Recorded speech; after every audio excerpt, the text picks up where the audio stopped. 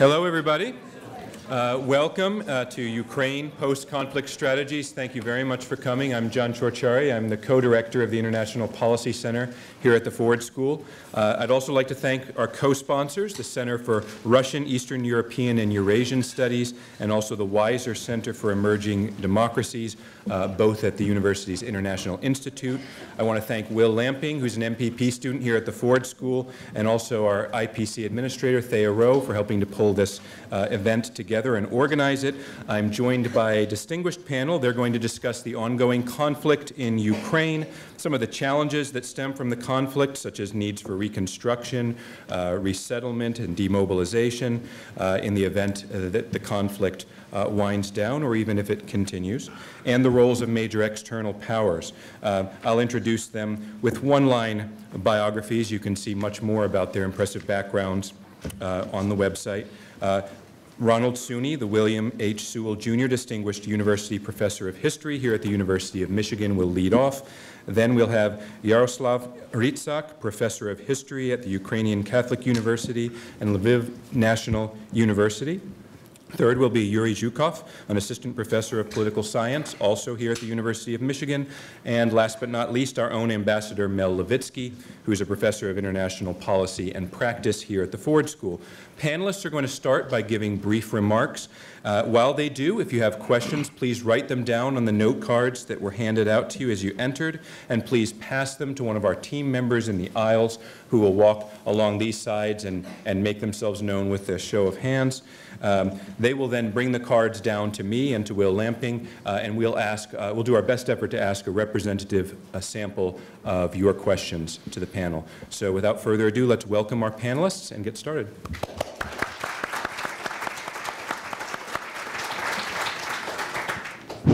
Thank you, John. Thank you all for coming. This should be a very interesting evening indeed.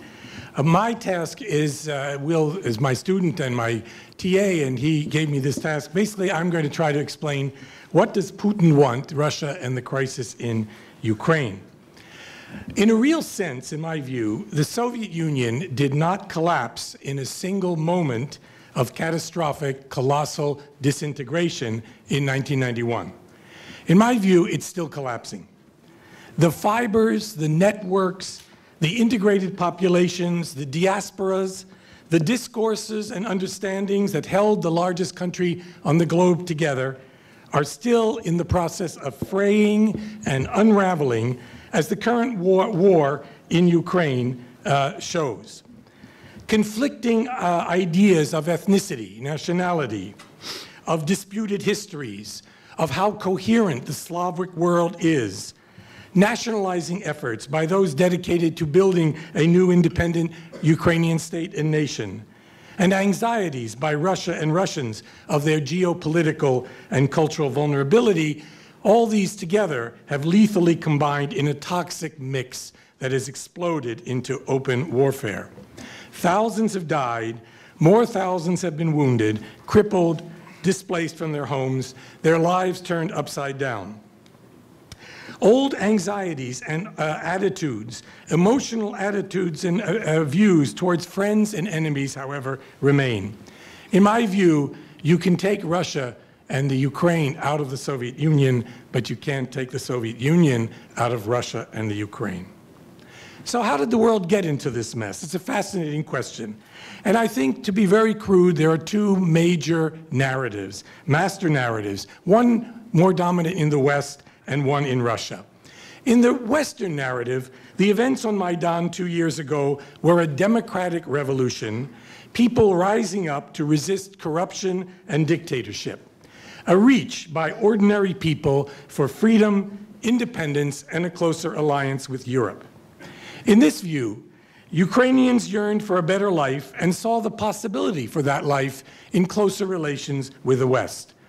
There was, in this view, very little genuine support for the rebellion in eastern Ukraine, which was largely an artificial calamity encouraged and supported by Russia.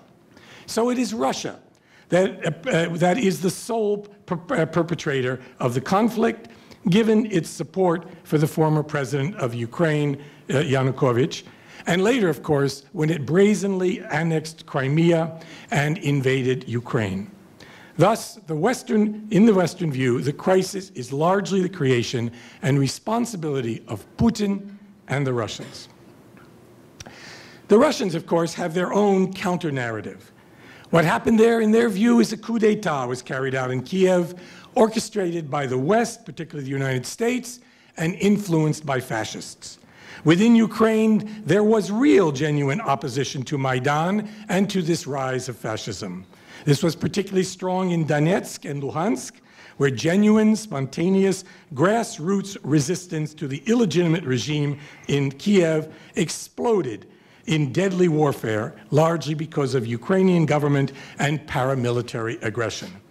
Russia has played, in its view, a supporting and largely humanitarian role in protecting the independence and freedom of eastern Ukraine. Now, there are variants and versions of this, less crude than the ones that I've mentioned. I was particularly taken by the views of my friend and fellow historian Timothy Snyder, who indeed believes that this is more than just a clash between Russia and Ukraine. It is indeed a clash of civilizations. That is, Putin is out to destroy Europe, the European Union.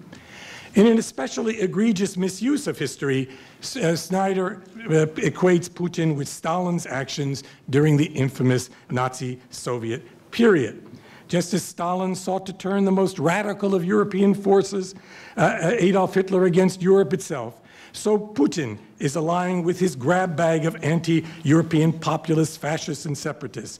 His allies on the far right are precisely the political forces that wish to bring an end to the current European order, the European Union, unquote.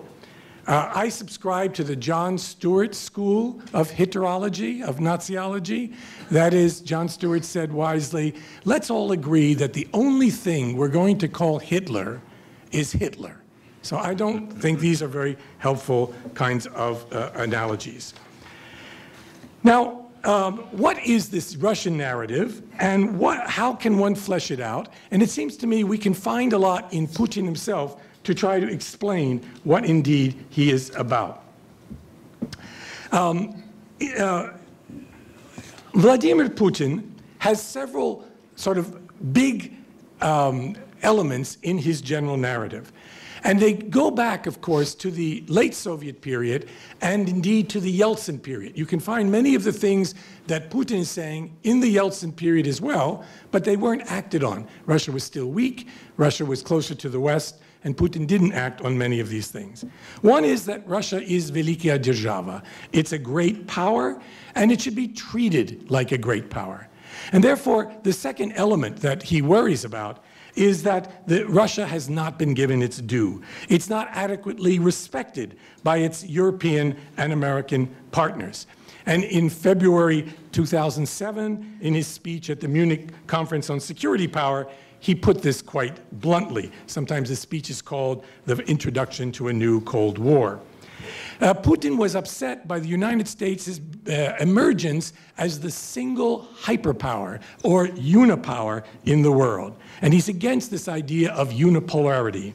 He rejected the notion that force could be used internationally if it were simply sanctioned by NATO or the European Union, and proposed instead that the only legitimation for armed force against another state was through the UN, which, of course, the United Nations, where he would have a veto. Another point in the armor of Putin is a new confidence that wasn't there in Yeltsin's years. The new wealth, as well as American overextension of its capabilities, enabled the Putin administration to embark on a more assertive policy independent of what the United States might prefer. You could say that Putin's foreign policy closely mirrored his domestic politics. If anything, there are three elements to that: statism, realism, and increasingly nationalism. His international policy was the corollary of his domestic policy: stronger state, preservation of the present internal distribution of power, economic prosperity, though too little investment in the future, stability and continuity, most importantly. Putin has made it clear, though people in the West often miss this, that he does not want to restore the Soviet Union. His foreign policy, in his view, is not imperialist or expansionist. Rather, it is about having stability and, I would argue, regional hegemony in the near abroad, the countries around his own country. Regional hegemony, security, stability. He's not a radical. He was ready to deal with any kind of regime, no matter how noxious. Think of his relations with Assad. So in his view, and actually in my view as well, Moscow's policies can be interpreted to preserve existing influences in the region for the purpose, in his view, of greater stabilization rather than imperial control. The Kremlin is driven by these ideas of security and stability because of its own sense of vulnerability, of its own weakness. Russia's foreign policy cannot be understood if you just look at Russia or just look at the Ukrainian-Russian conflict. It has to be understood in the larger international context, looking at the entire international arena. I mentioned its general weakness, its vulnerability vis-à-vis the West, and the global ambitions of the single superpower in the world, the United States. Russian realism contrasts with, and has to learn to live with, the liberal internationalism and often liberal interventionism of the American government, which has been particularly evident for the last 2 decades. While Russia aims for a regional hegemony in the so-called near abroad, the United States, most forcibly under George W. Bush, has promoted its own ambitions for global hegemony and the active prevention of any rival hegemon from rising and establishing its influence over any region. American foreign policy, as many of us know, has been largely ideological, driven by a vision of the world in which security can be achieved only by creating a benign world of democratic capitalist states with Western values of tolerance, civil rights, and economic individualism. American leaders believe that America has a special positive role to play in world affairs. That is, in the words of Madeleine Albright, we are the indispensable nation. Its own vision of its own unique position privileges its own freedom of action. For American interests are seen to be magically consonant with those of other peace-loving states. In this vision, Russia, then, is constructed as materialistic, venal, self-interested, anti-democratic, naturally authoritarian, and expansionist. She is simply an international mischief maker. The Russians, of course, think they've been cheated, that they've been neglected, and even they've been lied to by the West, most importantly on the issue of NATO. When Gorbachev negotiated in negotiations around the unification of East and West Germany, he agreed to withdraw Soviet troops from the countries of the Warsaw Pact with assurances, at least he thought so, that East Germany would not be militarized, and, as Secretary of State Baker promised him on February 9th, 1990, there would be no extension of NATO's jurisdiction 1 inch to the east, unquote. German Foreign Minister Genscher told Edward Shevardnadze, one thing is certain, NATO will not expand to the east. But of course they did. Promises were made, not only were other countries brought into NATO, largely because they really wanted to be in it, but to other Soviet republics, notably Georgia and Ukraine, that eventually they too would gain eventual membership. NATO in expansion was not seen as Russia as a benign act, of course. It's seen by many of its members, however, as enhancing their security. I wonder about that. I wonder, in fact, by bringing those countries into NATO, we haven't, in fact, created a serious security dilemma. By increasing one side's security, NATO is then seen offensive by the other side, by the Russians, who then have to react by increasing their security, sometimes through reckless acts.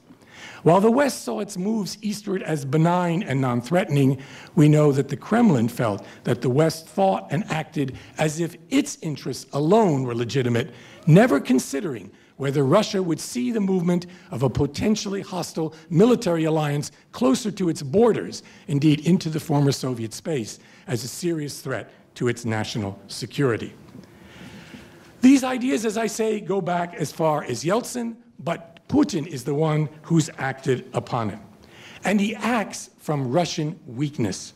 He knows that the European Union is 12 times larger economically than Russia. The United States, 13 times larger. China, twice the size. America's defense spending, greater than all other nations combined. And NATO's, 70% of which is financed by the United States, is 10 times larger than Russia. Yet despite his weakness, Putin repeatedly stated that Russia, a nuclear-armed state, must be taken seriously by the West. What he wanted in Ukraine, I believe, was a neutral, benign Ukraine that would be friendly to Russia. And he almost got it before the fall of Yanukovych. But then he did certain things which, in my view, were neither realistic, were impulsive, and were reckless. If you wanted a Ukraine that was, in fact, pro-Russian or neutral, what you don't do is annex part of its territory. The Crimea thing, which was done quickly, without a wide consultation, in fact, changed the whole game. The European security system was changed. We are now in this deep crisis. Thank you.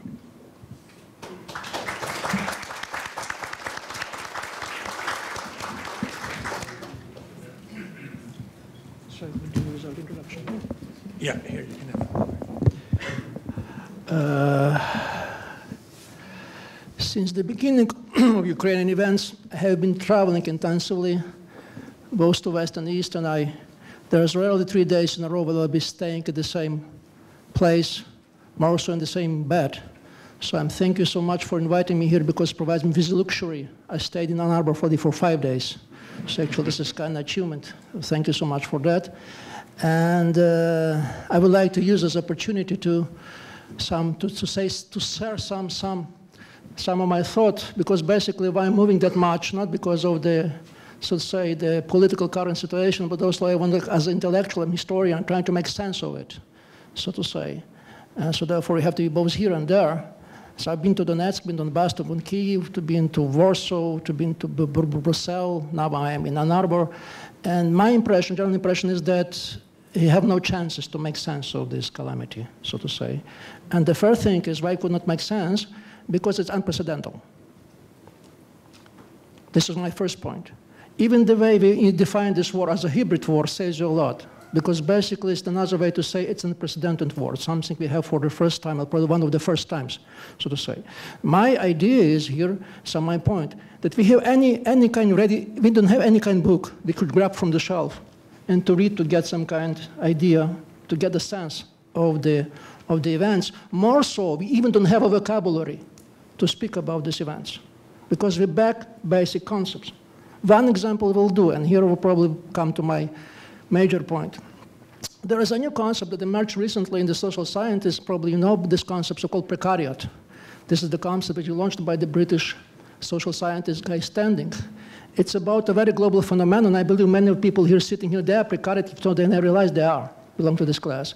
It's basically describes some kind of a new emerging class, which is global. It is mostly people who have, by their objective data, by their educational level, by their skills, by their values, they belong to the middle class. But throughout their academic careers or any careers, they won't have chances, say, to be secure, so they're more closely in the senses to proletariat. So they have very precarious position, so to say. And this is quite a new phenomenon which is global. And say, occupying the Wall Street is very much about that. We have a recent discussion about this phenomenon in Poland. And there are many people who are discussing this idea, and they say this legislation is invented, it has nothing to do with current political situation. But then you had in Poland political presidential elections, and turned out to be that this specific class, which is precariat, determined the outcome of the elections, so to say. Because they felt the current president of Komorowski. And now, but nowadays in Poland, nobody already discusses this concept of precariat, because it's taken for granted. It's there. Basically, it's a class which is very much like generation. Or other words, they say, tell me the year you were been born, I'll tell you how poor you will be. So this is the whole idea about this class. So my point is that in many senses, what happened in Ukraine related exactly to this term, to precariat. Just give you one idea, one data. Ukraine nowadays belongs to the top most educated countries in the world. Number of the people who after the high school entering in the universities, unbelievably high, approximately 80%, even more than Israel. I'm not saying they have good education is unbelievably bad as them quality, but quantity, this is what's amazed there. And basically they're going to university not because of, say, or some kind of the idea they're getting knowledge, because they basically, they're hiding from unemployment, so to say. So this is what you have there. You have a people, young generation, emerged the last 25 years, we have no perspective for the future. And increasingly so under extremely corruptive regime, and increasingly such corruptive regime as Yanukovych. So in my understanding, to a large extent, I'm not saying this is the only definition. Ukrainian Euromaidan was revolution of this class, of these young people. I could go on with some characteristic, probably come with discussion, because there are several papers on this, because we make some surveys on that view, especially on values, because values is very important. It's not just kind of some ideological missed term, because you could measure some values. You could see this kind of the differences between the older and younger generation in Ukraine. So what I'm saying here, that if you, I'm going back, if you think that war or European Maidan, Euromaidan, and the war which ensued is about nation, nationalism, identities, you are wrong. It's not about that. It's exactly how Putin wants to see it. It's about nation building, empire, thing like that. It's not about that. It's about changes. It's about modernization. It's about the chances for the people who live there. This is important, essential for me, this point to make. Because we're using all vocabulary of empire building, nation building, things like that. And I believe it exactly the Putin believes these things. Because he's misjudging Ukraine. He still believes Ukraine is a divided country. Then Huntington works there, clash of civilization kind of talks, and stuff like that. And this is nonsense. You have to be in Ukraine, you have to travel Ukraine to see the sociology, you have to give surveys. You could see this don't really matter. What really matters is corruption. This is the higher point. Security and corruption is the highest point. Nobody talks about language nowadays that more, about historical memory, about Mandela, all this kind of rubbish, excuse me for saying that we've been talking before the things. So basically this is my point. You have to get this, if you change this view, you're not saying that you understand Ukraine, but you start understanding better what is at stake. My second point, at large extent, Putin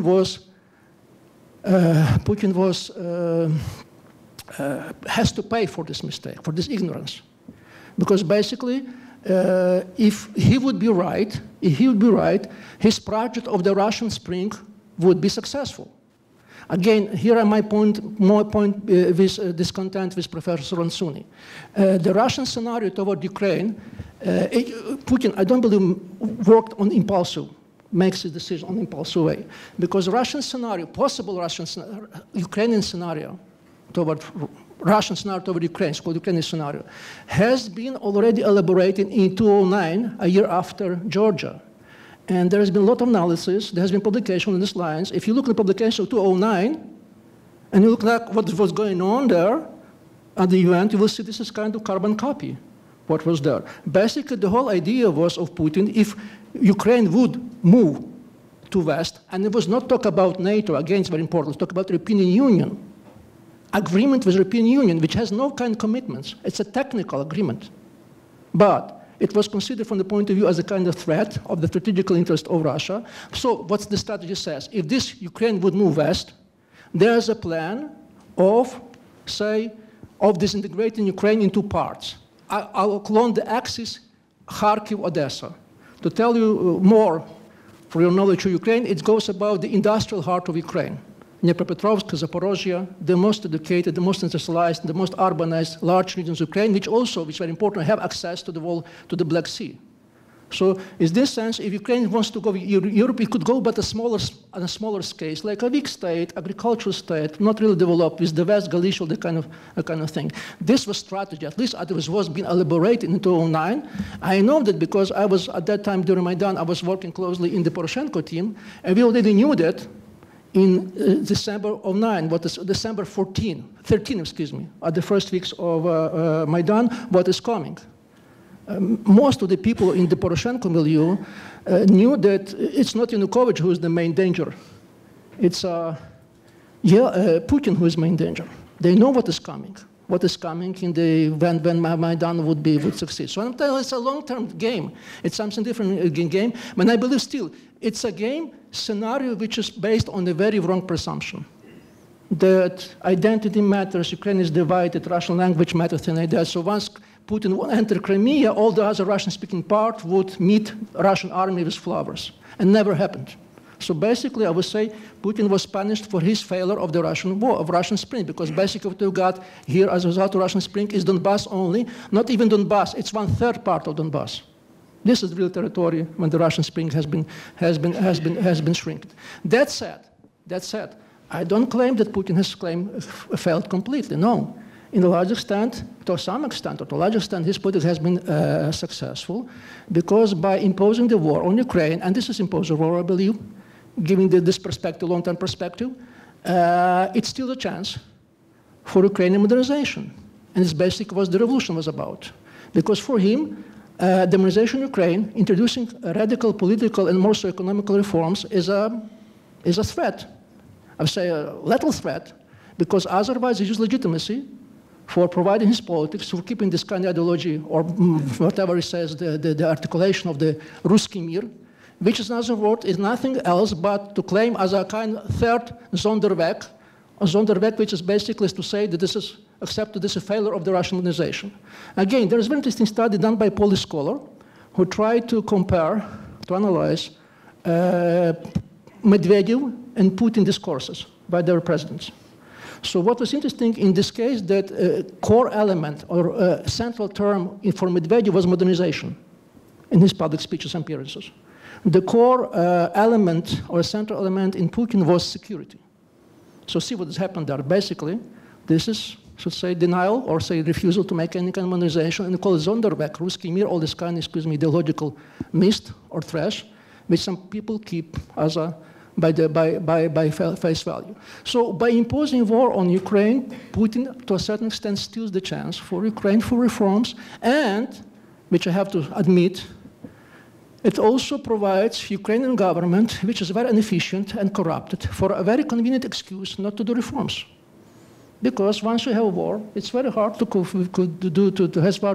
embark on reforms. And this is actually what Yatsenyuk uses in his speeches. He basically says it's an issue nowadays. It's not about the reforms; it's about survival of Ukraine. And I would say it's a suicidal politics, because it plays in the hands of Kremlin. This is very short term. It's not even strategy; it's a tactics, because we're losing this kind of big picture. So what could be suggested or anything? I know what time is running. Let me check here. So I'll probably have 4 minutes. I'll try to be as brief as short. I believe to a large extent Ukraine has lost its chance for radical reforms, because the window of opportunity was very short. The window of opportunity was about a year or so. I mean, there was much expectations. There were very strong rather strong social support throughout Ukraine. I'm talking about on the basis on the surveys that we did. Now it's lost. I know it's lost completely, but it's lost. Let's forget it. I don't believe that Ukraine would go with radical reforms, successful reform. Even so, Poroshenko now claims that he will start this reform, and he was using the Saakashvili as a kind of the support, additional support. But I believe again, it's probably too little and too late, so to say. So basically, we are now entering in Ukraine in the long-term period of crisis, of political instability, and this is a very bad story. Without economic reforms, I'm sorry to tell that, so results are rather unpredictable. So that said, I also have to say that for Ukraine, the window of opportunity is closed. But what I do believe that still Ukraine has a corridor, so to say, a new corridor, a long way to go. It's like a 20, 25 years. And my calculation, or my expectations, call it naive or not, is based on two new phenomena which are evident in Ukraine. First is the younger generation. What probably the main advantage of Ukraine since the last 25 years is the young generation. You may, what professors have put it nicely, you may take Soviet Union and Ukraine from the Soviet Union, but you cannot Soviet Union and Ukraine. You can take it when you talk about younger generation. But there's not that much Soviet about them. They don't remember the Soviet things. And it's also talking about the basically on the social service, the way they behave, the thing like that, so to say. So what I'm saying here that since this is people who nowadays in the age of 18 to 29, you have to provide them with a chance to get older, say, for the next 20-some years when they'll be in the middle age. And this is the period when the people on this age take a responsibility for the country. And I believe there's a chance that when these people would be in this age, this may be a new country nowadays. So they have a Ukraine, not a sprinter, not a star. It goes a long run, slowly, to say, but rather surely. Whether it will happen, it depends on many circumstances, which I could not predict. But, and here's coming to my final point, the West support is very important. Because we have to think differently about Ukraine. Because you think about, again, about nationalism, imperialism, things like that, you're losing the point. You're losing this issue of this new phenomenon. And my second phenomenon is a civil society, which is thriving in Ukraine. Because without the society, believe me or not, Ukraine would collapse in the first year of the Donbass military war, because basically it was them who provided the main support, the delivery main goods, whatever, for the soldiers and officers, because not because of just patriotic duties, because they were their sons, brothers, husbands, things like that. This you have to be there. So I'm ending to. We really need a strategy. We really need a strategy to help this change. But to have a strategy, we have to think differently, and to think differently, we have the new vocabulary. Thank you so much.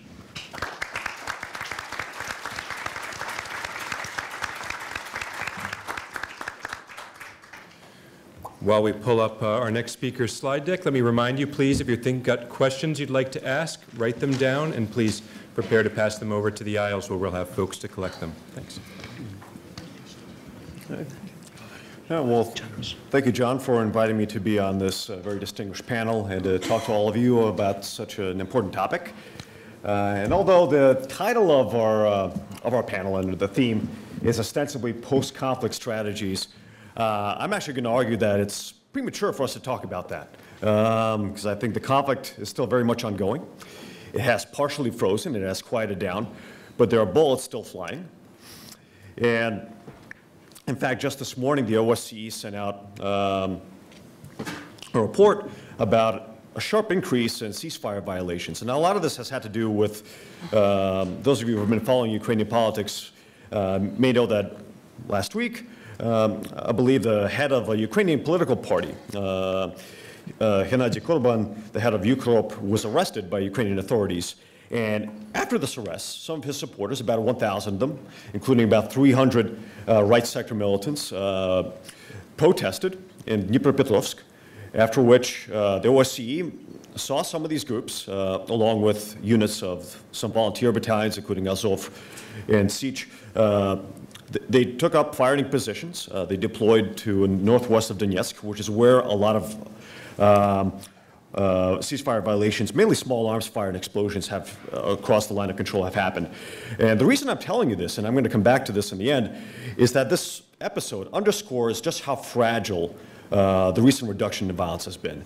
So overall, the level of fighting in the Donbass has dramatically decreased since a high of about 396, I believe, individual unique incidents of violence per week in January to about only a couple dozen last month.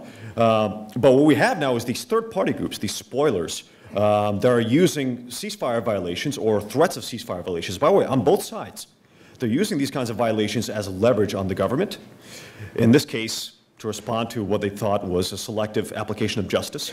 But it does underscore just how fragile the current situation is and how easily we can return back to the violence of previous months. Now, this conflict has gone on for about 18 months. I want to begin by showing you how the violence has unfolded since Yanukovych's departure in February of 2014. And these are some of the data that my research team and I, some of whom are in the audience tonight, have been collecting. So, as you see, this is an animation. this shows rebel violence. This does not include political protests. So during much of March of last year, there were a lot of what was initially peaceful protests, which then escalated to the seizure of government buildings throughout the Donbass, the seizure of police stations, and eventually several towns falling under rebel control. And then in the beginning of May, May 11th, rebels held what the Ukrainian government called a pseudo-referendum on independence and on the creation of the so-called People's Republic of Donetsk and Luhansk. And as you see, those gray areas are the territories that the rebels controlled at that point. And there were flare-ups of violence throughout this area.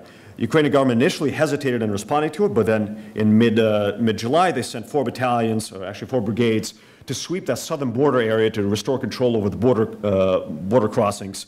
And then in the middle of July, the 95th Air Assault Brigade of the Ukrainian Armed Forces, which is the most capable unit that they have, carried out this massive armored raid in which they basically split this whole territory in half and broke the front.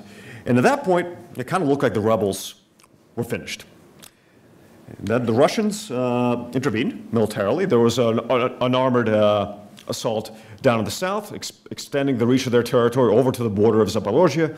They eventually had to pull back because they outran their logistics. They also trapped a large concentration of Ukrainian troops in a pocket around Ilovaisk.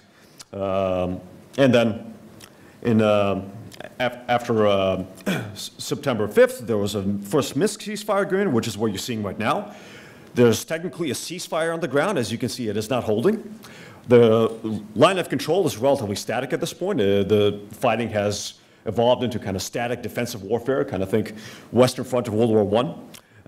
And then there was another renewed rebel offensive in December and January of this past winter, in which the rebels initially wanted to take control of the remainder of these two provinces of Donetsk and Luhansk. What they ended up capturing was Donetsk Airport, as well as this pocket in Ilovaisk, actually, and Debaltseve, just where, right between, kind of at the midpoint between Donetsk and Luhansk. It's a major railroad crossing. If you control that crossing, you reduce the travel time from Donetsk to Luhansk by several hours.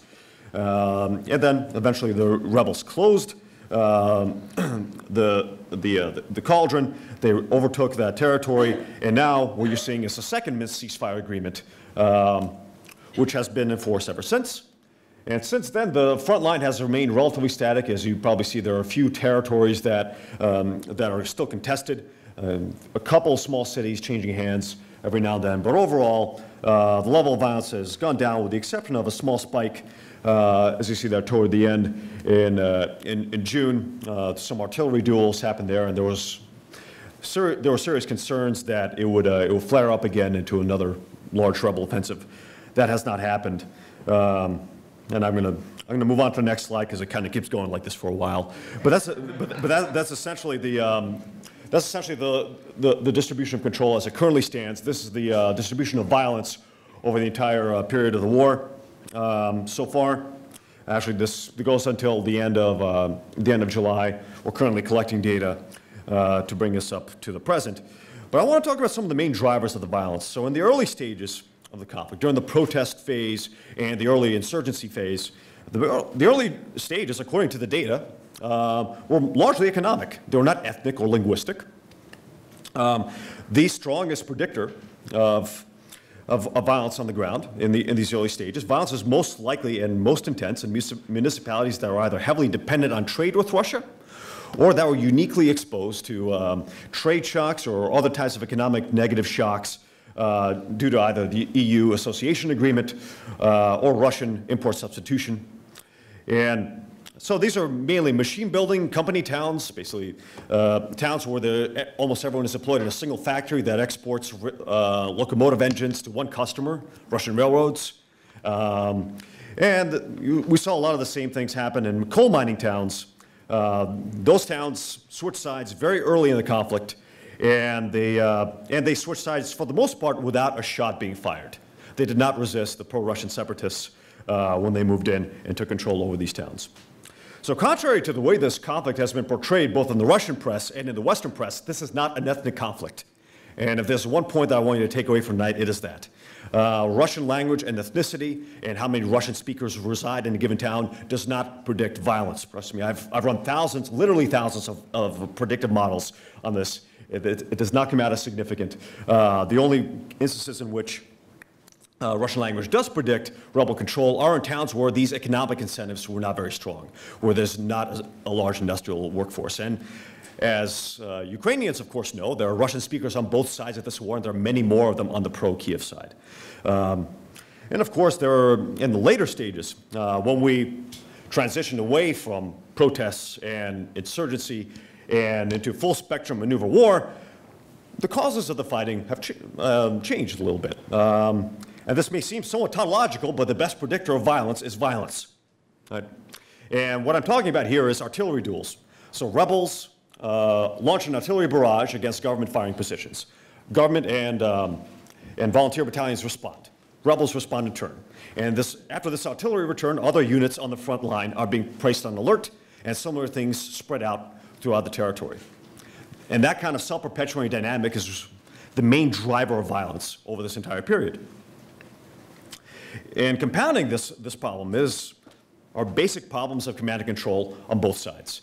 There are simply too many actors on the ground, and too many of them are not within the command structure of either the Ukrainian government or the Russian armed forces, or even the self-proclaimed People's Republics of Donetsk and Luhansk.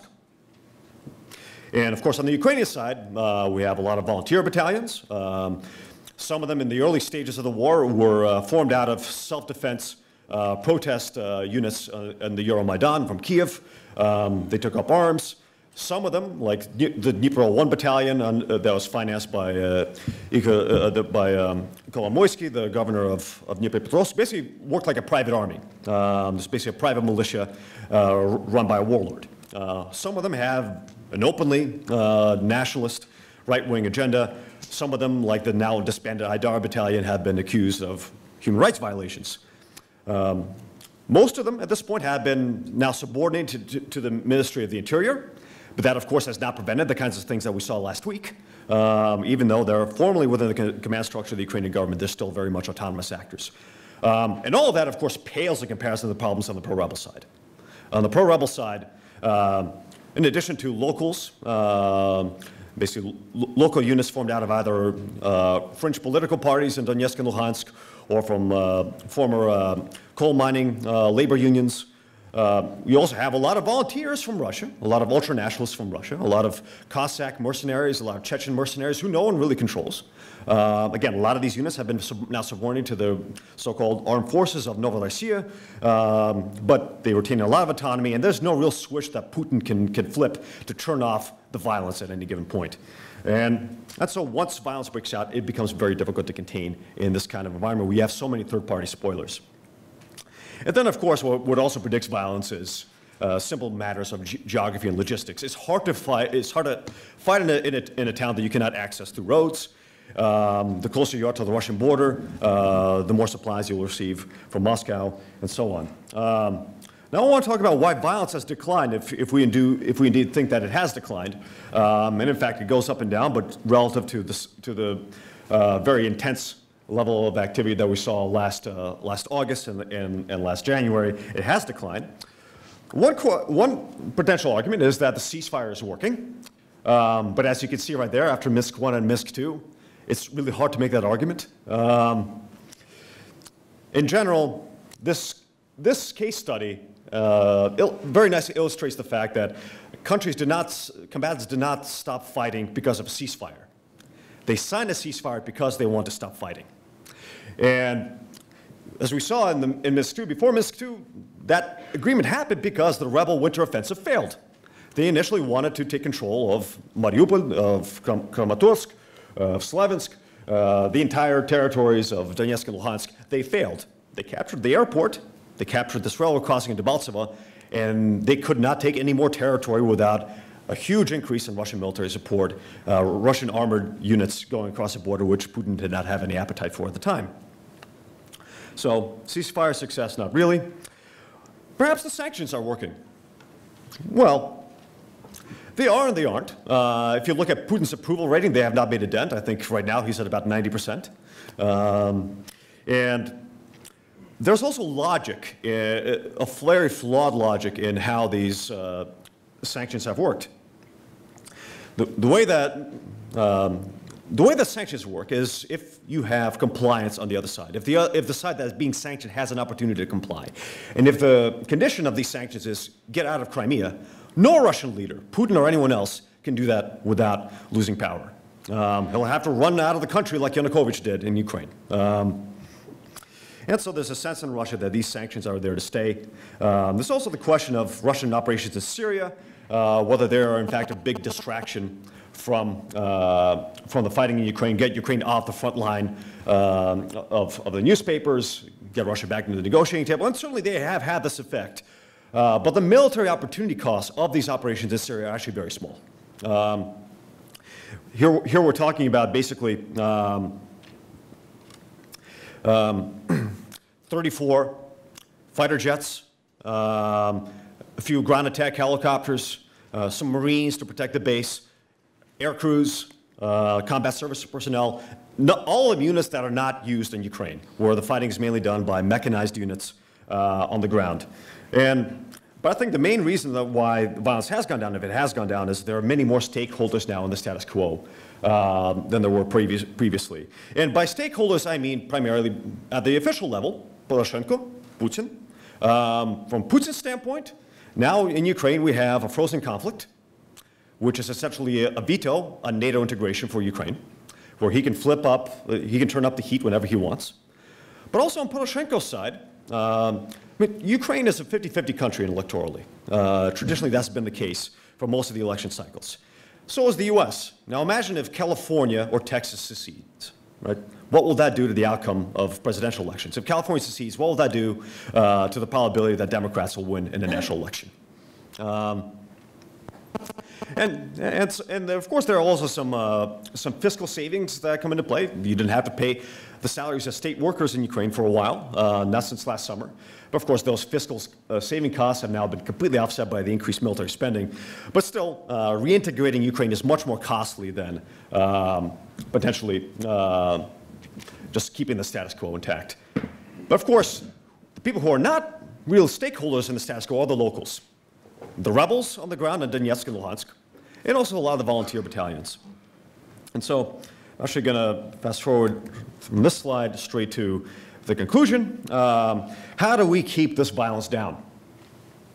And so, particularly during the flare-up of violence last winter, there's been a lot of talk about sending U.S. military aid to the Ukrainian armed forces. And the people manning these kinds of static positions in an open front, basically facing armored units on the Russian and the rebel side, certainly want anti-tank munitions, anti-tank guided missiles. That's been a main request that they have. And the problem here is that U.S. military aid to Ukraine, the idea is that it will deter the rebels from any future offensives. But the problem is that it's kind of paradoxically is both too much and too little. It's too little to change the balance of power on the ground. Military experts, those who have been following the unfolding events on the battlefield, know that Ukraine's military defeat is not due to any deficiencies in technology. It's due to poor logistics, inexperienced commanders, a lot of difficulty maneuvering battalion and brigade-sized units in the field, due to poor intelligence, and complete breakdown in command and control between the regular army and these volunteer battalions. And injecting sophisticated weapons into this kind of operating environment is very risky. I'm not going to mention the fact that the Javelin missiles are about $250,000 each, and it would also entail U.S. training personnel being on the ground in harm's way. So if we want U.S. troops on the ground in Donetsk, that's a potential strategy we can take, but it fundamentally won't change the balance of power on the ground. A key to any kind of conflict resolution will be to keep third-party spoilers in check on both sides. And partly this is a problem of the Russians' own making. Their most capable units, the Russian army has gone through an entire restructuring in the past 10 years. They've increased their reliance on professional soldiers, on what they call kontraktniki, contract personnel. But that mainly applies to specialized units, technical units such as armor, artillery, airborne. That does not apply to infantry. Infantry is mainly conscripts, and they have mothers who complain when their sons are sent into battle. So Russia has relied on third parties, like a lot of locals, a lot of mercenaries. These people are hard to control. And Ukraine has also had a similar problem, but mainly due to the fact that at the beginning of the conflict, they only had 6,000 combat-ready troops. So we need to keep these third-party spoils in check. I don't know how. Hopefully someone will figure that out. Now, also the current economic blockade of Donbass is counterproductive. If we want to increase the reliance of the 4 million people who live there, who have not yet fled, on Russia, if you want to increase their reliance on humanitarian aid from Russia, go ahead, keep them blockaded. This is not the best idea if we want to eventually reintegrate these territories into Ukraine. But the bottom line is that Kyiv needs to create an attractive political economic model in the territories that it controls. It needs to create incentives for the people who live in the Donbass to look to Kyiv, to see their future in Kyiv rather than in Moscow. Of course, this is the same prescription that was recommended for Georgia and for Moldova. It did not really unfreeze those conflicts, but I think this is a strategy for generations. This is not something we can implement in 2 or 3 years. The problem is the long term, but that's where we currently are. Thank you for your time.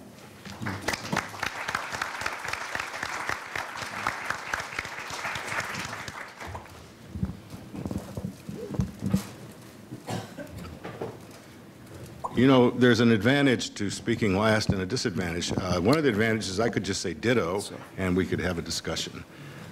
Because I agree with, there are a number of points of view, but I agree that all of them are valid based on research, based on history. Some of them are educated guesses.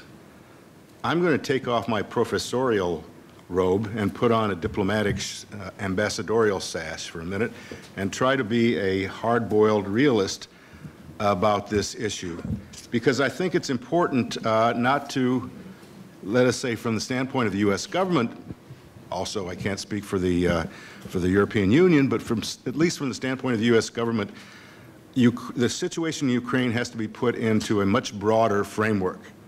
And one of the questions in that broader framework is, what are the Russians up to? What are their national interests? Are there parallel interests with ours? Are there conflicting interests with ours? Can we have a grand dialogue with them? Because it certainly doesn't pay for us or for the Russians to have another Cold War begin. It's more expensive, it's dangerous. There are all the reasons that we fought for 70 some years. Well, I wouldn't say 70 years, but at least after the Second World War to contain the Soviet Union at the time. And that was my period of time in government. I have to say, when I served in Moscow in the 70s, I visited Ukraine several times.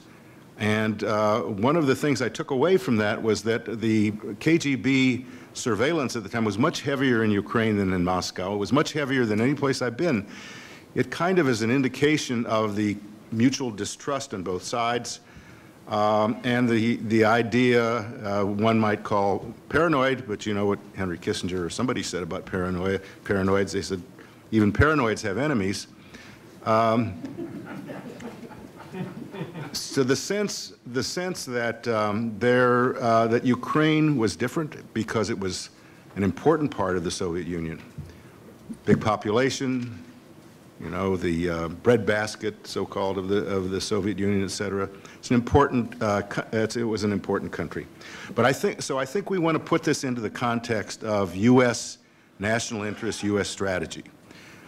I think the Russians, under Putin especially, have been very strategic in what they've been doing, and I think Ukraine fits into this strategic framework. What are Russian national interests as we try to predict them from outside? First, and this has been mentioned before, they want to rebuild respect and fear. I put those two together. Respect and fear of the kind that the USSR, that the Soviet Union had during the Cold War before, right? They want, and Putin particularly, when I say they, it's not just Putin. It's a ruling elite. What one might have called the nomenclatura during Soviet days. They want to be included in all the big boys clubs and to be included in decision-making in important world events. Part of the problem with this is that they also are a controlling factor in terms of the way the West deals with events. It's very much a tactic that goes back to Soviet days. First, you cause a problem. Then you make sure that you were involved in the solution. So if you cause the problem, you're involved in the solution, you have to discuss at the very highest level, the G8, with the European Union, with the United States. Russia certainly sees its foreign policy overseas as a kind of control factor internally as well. Been very popular. You know, this is an old tactic of not just the Soviet Union, but Russia. You create issues in the outside that require you to take certain controls internally because they're disruptive to the stability of the state. And I think we have seen certainly a number of examples of that in terms of the press, various trials that have gone on in Russia. And in terms of Russia's strategic view, I think it's very clear that Putin and his group view the West, but primarily the United States, as wavering, undecided, weak, and war-weary. And that is so if you're thinking from the standpoint of a Soviet policymaker, you take that into account, it gives you an open area in terms of what one can do to build influence worldwide. And I'm sure that this seems to be the case. Now, one example of this was the so-called red line. So President Obama drew a red line, chemical weapons, et cetera. Then it was violated, pretty clearly violated.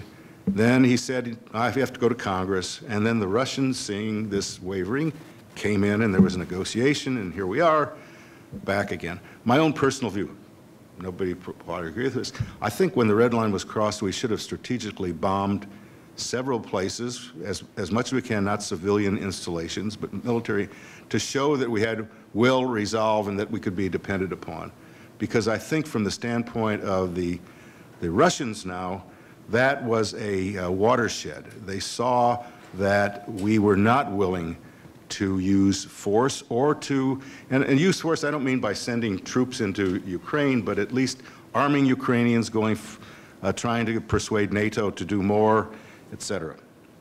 Okay, so I think the elements of Russian strategic doctrine now are first, build the armed forces, expand their reach on land, sea, and air. This seems to be happening. If you look at the number of incidents now where Russian aircraft have come close to the national territory of NATO members and other Scandinavians especially, and where their ships, particularly in the north, seem to be in a probing expedition with submarines that are detected as well.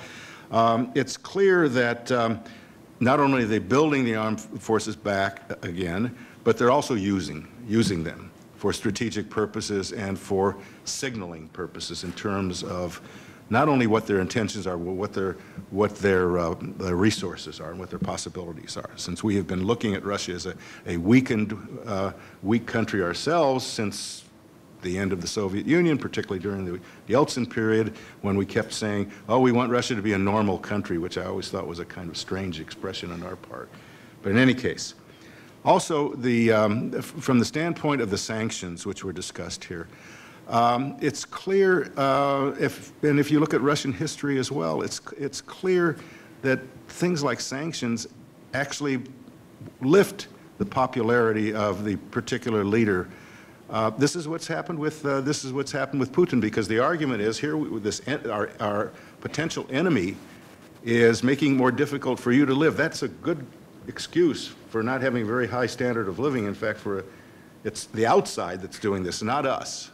If they understood our motives and, in a way, our own ideology, then this wouldn't be happening to you. So it's a control mechanism. And the idea is to denigrate the effect of the sanctions, but realistically trying to also get them taken off at some point, find some conditions for doing this. Then there's this issue that was discussed here before as well. Reestablish, and this has been going on for some time, it's not new, reestablish hegemonic relations with a number of near abroad countries, and also not just through what I would say peaceful means, but also by showing that what the consequences of challenging Russian interests would be. Well, we've seen this in Georgia, we've seen it in Ukraine. Syria is, in a way, the same kind of thing. First place, there are a lot of Russians in Syria. A lot of Russians over the years and a lot of Syrians who live in Russia who have married Russians in one way or another since they've had these military installations. And so getting back into this strategic framework, Syria fits in very nicely.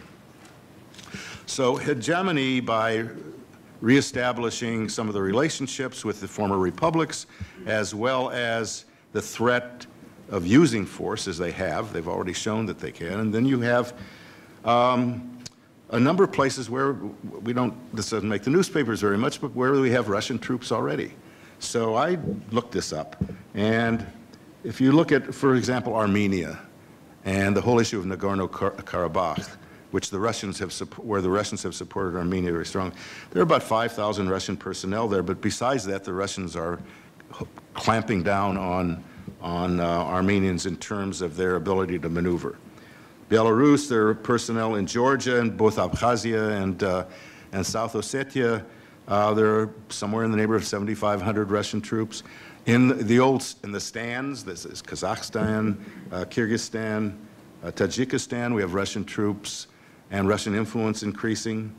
And of course, Syria, we have it now, Ukraine, and there's even been an agreement signed recently to reestablish some kind of relationship with Vietnam, because they had a base at Cam Ranh Bay during the Vietnam War. And in addition to that, the Russians have been playing the China card. This is our old China. Man, they stole our strategy. They've been playing the China card in a way that's, I think, quite clever, showing that because China and the United States and our allies have been having problems with freedom of the seas, with the building of these islands, it's a perfect time for Russia to try. Chinese suspect Russian. History will tell you that there's a lot of suspicion between the two countries, but you know, realistically speaking, it's not a bad deal for Russia and China to have a closer relationship, and I think this is what's happening. So how do we relate this to the Ukraine? And what can the United States possibly do that will increase its own national interest? Let me address that a little bit.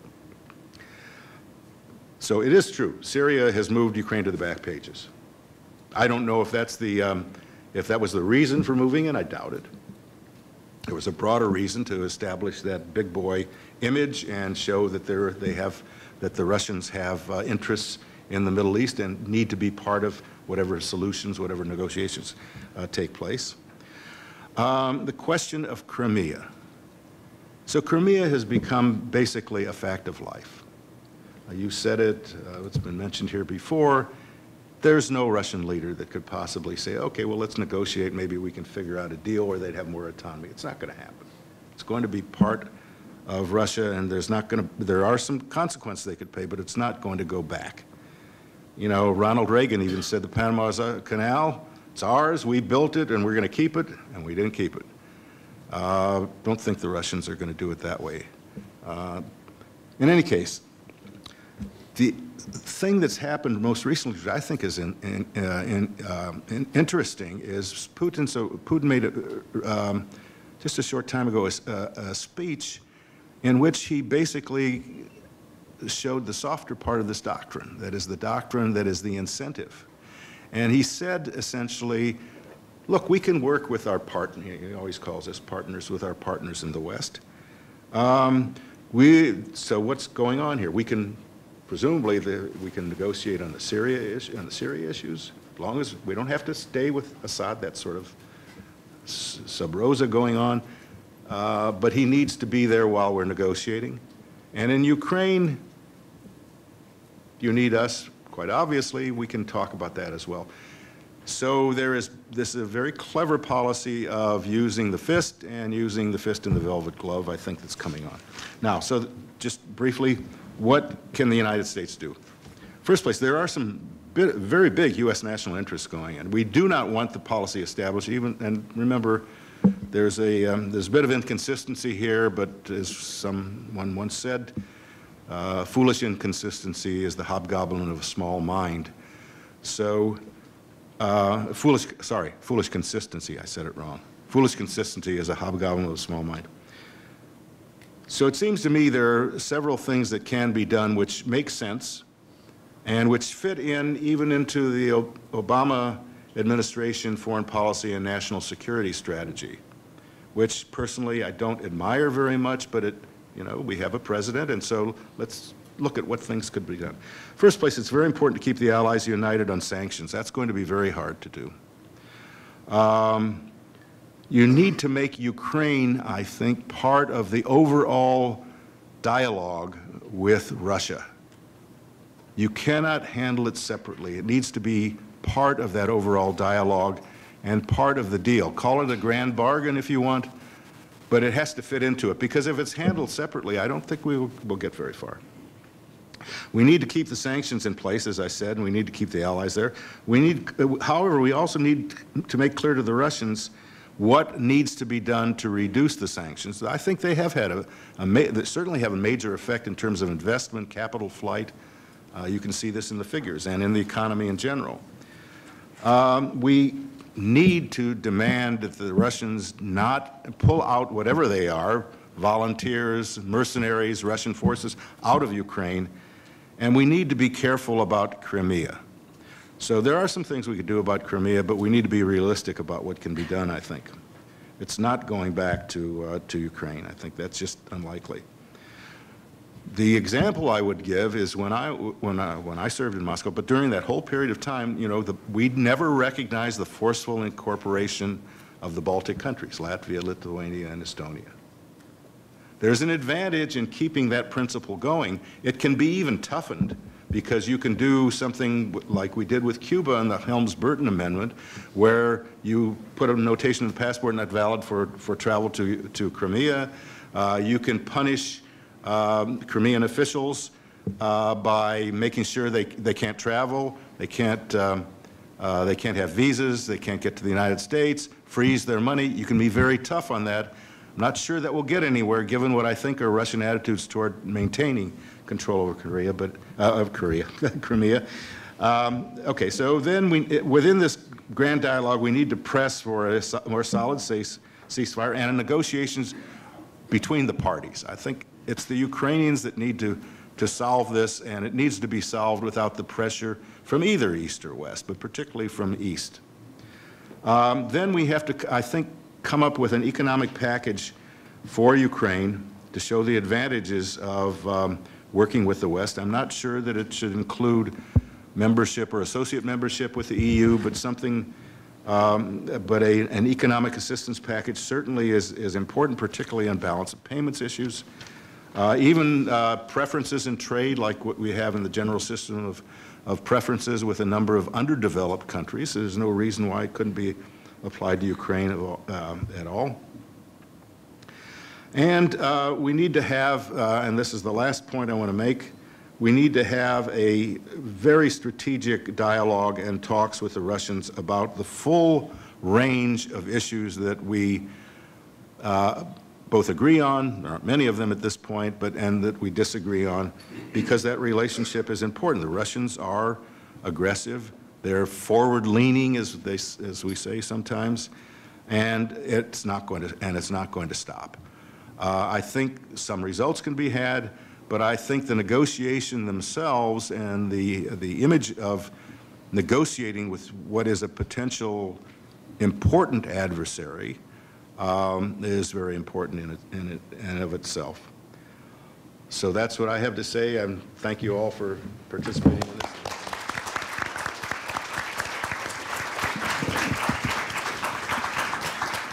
Thank you all also for offering us a number of good questions to choose from. I'm going to pass the microphone to Will Lamping, and he's going to select a representative sample of your questions. Our first question is for Ronald Suny, but of course all the panelists are welcome to weigh in on it. You discussed the Western and Russian narratives of what has happened and is happening in Ukraine. What is the Ukrainian narrative? Are there any differences between the Western and Ukrainian narratives? It seems to me there's several Ukrainian narratives. I mean, if you include Donetsk and Luhansk as well in that, right? Or do you mean maybe the questioner meant what is the Ukrainian narrative on the other side? And I think the best answer for that would probably be to have Yaroslav answer that question rather than I, because what I see is real, in my mind, confusion and conflict among different actors, different political parties. I don't think there's a very consistent single narrative, but I leave that to you. I do agree, but I see it's a kind of advantage for Ukraine because nobody has a monopoly. There is no single unit dominating narrative in Ukraine, period. You could, if you're talking about Ukraine, it's better always just plural than singular, so to say. And I believe there's the beauty of Ukraine in a sense because otherwise if nobody's dominating, you have a country which has to come some deals, agreements, and that's basically it's what democracy is about. All right, thank you. For Professor Zhukov, given the early stage insurgency and the currently more conventional combat of this hybrid war, is military victory by either side feasible? And if so, what might who is likely to win? So the military balance on the ground strongly favors the Russian side. And I should say the pro-Russian rebel side. But the way that works is that rebels without Russian support are capable of holding territory. They're not capable of taking territory. They're capable of manning static defensive positions. They're not capable of penetrating through the Ukrainian defenses, which at this point are pretty well fortified. If the situation does not change on the ground, I would say we'll see continued stalemate, and we'll see a general freezing of the conflict along the lines that it is currently on. If Russia chooses to intervene much more forcefully, we can potentially see deeper penetration within these two provinces. It's a great tank country, and if once the Russians get past the Ukrainian defenses, there's very little stopping them as they roll right across all the way to the Dnieper River. But currently, I think the most likely scenario is a continued stalemate. Okay. And this question is open to the entire panel. Is there a chance of a similar conflict breaking out either from a current frozen conflict or in another former Soviet state? And if so, could you speak to the danger for regional instability stemming from the current conflict in the Donbass? Well, maybe I might just say a word. So remember the Brezhnev Doctrine. Brezhnev Doctrine basically was that the Soviet Union had the right to intervene in any country, and we're talking about the Warsaw Pact countries essentially, that threatened socialism. It was a broad. So I respect what you said about Russian speakers and ethnicity, but the first thing that Putin basically said was that Russia had a responsibility for protecting Russians and Russian speakers wherever they were, right? That is a pretty important doctrine if you think of the Baltics, for example, where you have numbers of, upwards of 30% and so and more in some of the Baltic countries. So in terms of what principles that we need to fortify and support, I would say we need to get away particularly from the idea that a country can invade a neighbor for what are essentially, I guess in this case, linguistic and ideological reasons or ethnic reasons. Part of the problem is that and part of the good thing that's happened post-war, particularly in the last 10 years or so, is this idea of the responsibility to protect. So the responsibility to protect says if a dictator is abusing his own people, the United Nations has the right to do something about it under Chapter 7 of the United Nations Charter. You see, so the Russians, in effect, have flipped this around a little bit. There's a sort of responsibility to protect Russians. We can't allow that to happen because that will have dire circumstances in terms of our own values and in terms of our strategic interests, it seems to me. Thank you. Thank you. And this Can I answer? I don't think that's serious. That is, I think that's rhetorical. That is, they make that claim. Yeltsin made this claim, by the way, originally, but it's never acted on, really. And even when there were real abuses of Russians in Estonia, most importantly, they didn't act on it. And most Russians in the Baltic countries prefer to live in those nice Baltic countries, higher standard of living and all that, than they do in Russia. So there's no push from Russian diaspora in those countries, which in the last 20 years, there's some work on this, have become increasingly identified as a separate nationality almost, as a diaspora Russian people living abroad. So I don't think this is that real a problem. And you know, clearly a place like Kazakhstan, where there are lots of Russians and Russian speakers in the north, might worry about this, but the Russian government so has not made the serious moves like that. They can use it rhetorically. Yeah, and my comment was not made to say, it was not meant to say that it was the diaspora that was asking for the Russians to come in, but that the Russians were using the diaspora as a reason and could use it in other places. It's a kind of signaling device. Be careful. That's, anyway. So if I can weigh in briefly, I think, I guess I'm more on Ron's side of this question, because I think the main difference between the Baltic states and the Donbass is the local component is not there, because the Baltic states, as Ron said, should be a most likely case for an ethnic Russian uprising, because they are treated in some of those countries as second-class citizens. But the economic component is not there. What makes Donbass unique, and what I think makes a similar uprising unlikely in both any other part of Ukraine, but also any other part of the Soviet Union, is because in Donbass you had a concentration of industries that are almost completely dependent on trade with Russia. And by implementing this import substitution scheme that Russia has had going since even before the Euromaidan, they have put the pressure on that particular, the most vulnerable, the most economically vulnerable part of the Ukrainian population. Russia does not have that kind of leverage in the Baltics. Okay. Thank you. And this next question actually speaks directly to changing identities and perception of identity, specifically in Ukraine. Professor Hrytsak, you claim that in order for Ukraine to reform the younger generation, for reform, the younger generation needs a chance to mature, to act freely without the memory of the Soviet past. If you could speak to this, how would you propose that this opportunity should be provided? See, I've never heard the last sentence. Could you propose, how would you go about providing this opportunity? To change identity. To allow for the generation free of the Soviet past. Thank you so much. There is a whole discourse emerging for the last, I would say, 7, 8 years, since the time it was evident the Orange Revolution has failed. The Yushchenko and Tymoshenko would deliver any reforms.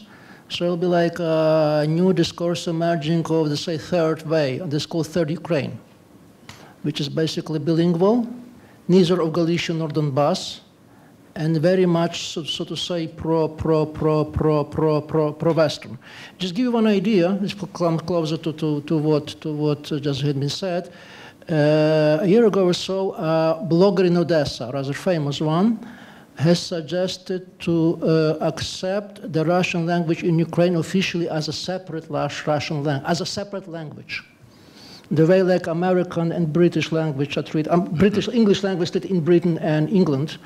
And the reason he says basically that in Ukraine, Russian language in Ukraine is very much different, even in vocabulary. Okay, I won't judge that, to what extent it's different, but his main argument was because in Ukraine, the Russian language is a language of European choice and liberty, so to say. So what I'm saying here, I'm not claiming this is true or wrong. I'm claiming this is new, so to say, new discourses emerging, which try to breach there's kind of division and to put some kind of third way.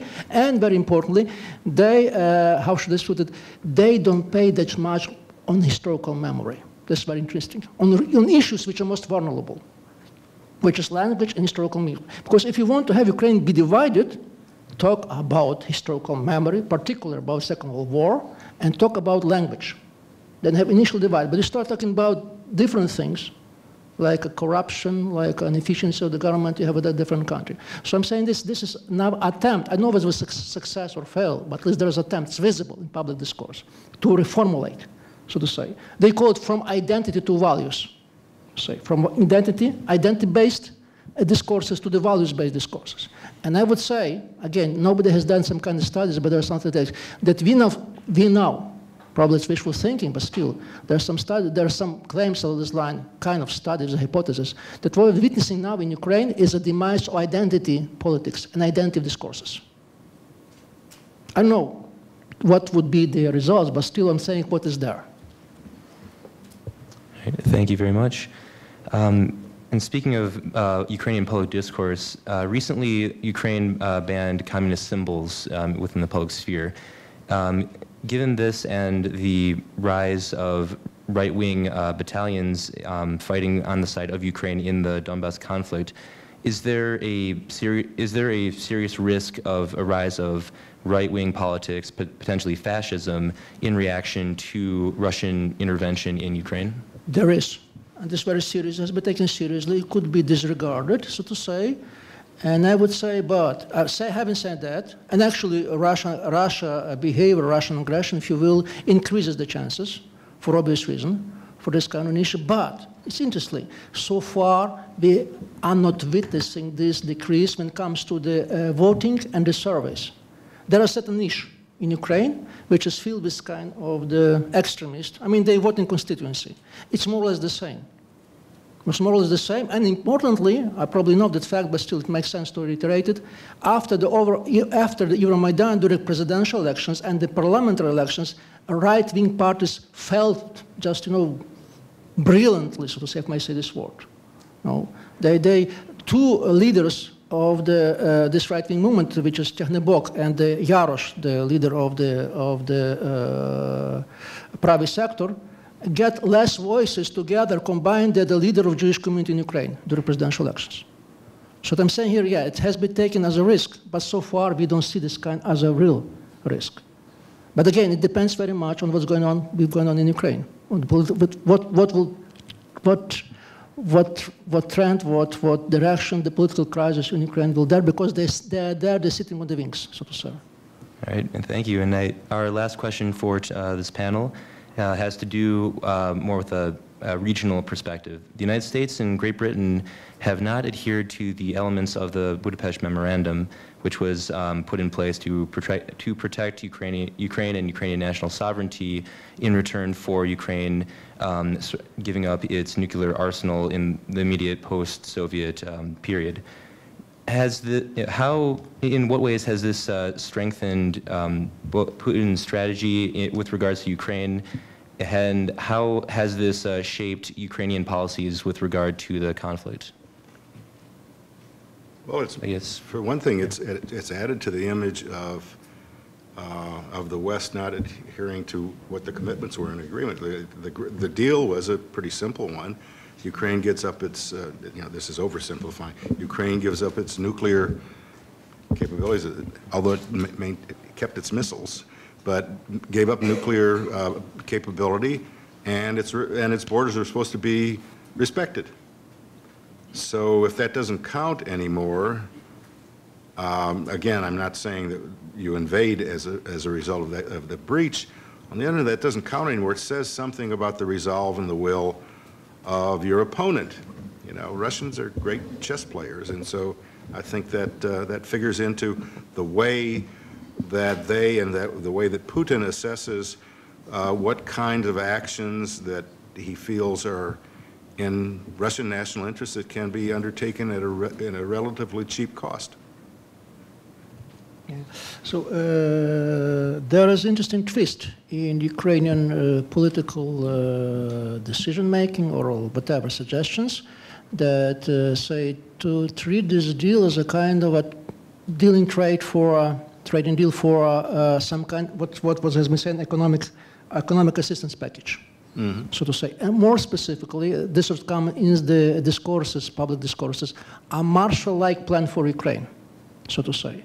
which is very much taken seriously, specifically by Poroshenko administration since recently year, and they did a lot along these lines. So far they failed, but also they have some support. You probably read this Soros article along this line. You also mind some kind of intellectuals in that. But I'm saying here, they're using this kind of as an argument, as a trading deal for some kind of economic assistance package, because let's face it, part of the failure of economic reform is that they are very expensive, the reform itself. There must be some kind of there must be some kind of the budgeting in Ukraine has a strong deficit, so to say. And the only budget that could come, they're very costly, is from the West, whatever it means, Brussels, Washington, Soros, whatever you know, but still, Ukraine badly needs it. Since we're almost coming to an end, I'm going to leave on a more positive or optimistic note. Maybe this will help a little bit. I actually think that Putin is in trouble, and I think he realizes that he's gotten himself into a quagmire. Now, you know, there's about 18 dozen books on Putin right now, psychological studies, his kleptocracy, and so forth. So you can almost, from the material, make any Putin you want. The way I read him, as I said, is a realist interested basically in stability and security, and wanting in some ways to, as Mel put it so well, playing a bigger role, being one of the boys on the larger stage. My sense is he must at some point realize, what have I gotten out of this struggle? Okay, I got Crimea. Now I got to pay for that. All right, I got that. And that's making me popular at home. I've had some trouble at home with elections and demonstrations. That's a good thing. I've got Donetsk and Luhansk. Oh boy, am I going to pay for that? I was hoping through Minsk agreement that Ukraine would pay for that. So there's the second thing. And he can't get out of the situation. He's estranged from Europe. He's estranged from the United States. Things are much more difficult. The economy is not doing well. And, you know, this is a neoliberal guy in terms of his economic policies who wants to be well integrated into the global capitalist system. And this is costing on all kinds of levels. And so I think in some ways he would like to see a way out. And Minsk II, he got a pretty good deal in Minsk II. And he thought maybe if the Ukrainians would push for that, that would be a way out. I don't know what's going to happen. I can't talk about future strategy because I think it's, as Yuri put it, you know, maybe it's too early to talk about that. But I think that in his own realism, he may come to the realization that he has overreached. And by overreaching, he has actually weakened Russia and weakened his position on the globe. Thank you. I hope you'll all join me in thanking our panelists for a very nice presentation.